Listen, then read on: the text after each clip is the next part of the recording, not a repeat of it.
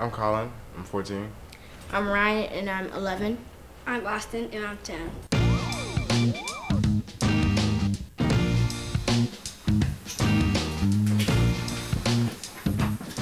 The two youngest really wanted to do Nerf gun videos.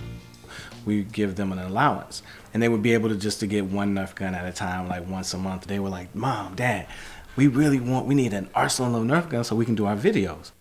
So my wife was like, "That's not going to happen. You need to earn your own money." So we thought they were going to, sell cookies, cut grass, pick up trash in the neighborhood, and things of that nature. We started researching the best thing we can sell that makes us money. We called one of our friends who makes candles, and she told us to get our fragrances from CandleScience. We did, and it took us about a month to kind of get it right. The candle burned right. It didn't, it didn't tunnel. It didn't do all these, it burned like a candle should burn. It was science. Yeah. It was chemistry experiments. Because it matters with temperature, wick size, jar size, type of wax, like all that matters. And they can tell you now exactly why it matters. And that was the best thing about it, that they knew the science. They started selling them at their football and baseball games. We got an opportunity to do the holiday market, and they sold out.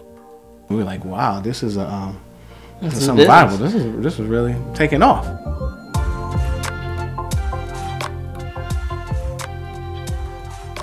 A lot of times when you see, children businesses, it's really the parents doing a lot of the work. We do help them, but they're the primary producers for all the products. We're actually their employees because they're like, "Mom, Dad, can you bag these up for us, please?" Bag this up, Mom. And they take my phone and they're ringing people up. Even Austin, he's ringing the customers up. So when they really see that the adults are not running the business, that's what draws people in. The very first spot on TV with Marquette was she visited their very first pop-up, and she loved the product, and she was like, "I want you guys to come on my show." A company called Frères Branchiaux, Collin, Ryan, Austin, and their mom, Ryan Gill. Welcome to Great Day, Washington. And then they did Good Morning America in July, and that was bonkers. That was crazy. We're three incredible young brothers turned entrepreneurs. Yeah, and then it was like ping, because you hear people ordering on your phone. We were like, ping, like what? Ping. What happened? So it took a couple of months, literally, to get all the orders from that one day out. Then CBS Evening News, and then People Magazine, everything kept hitting.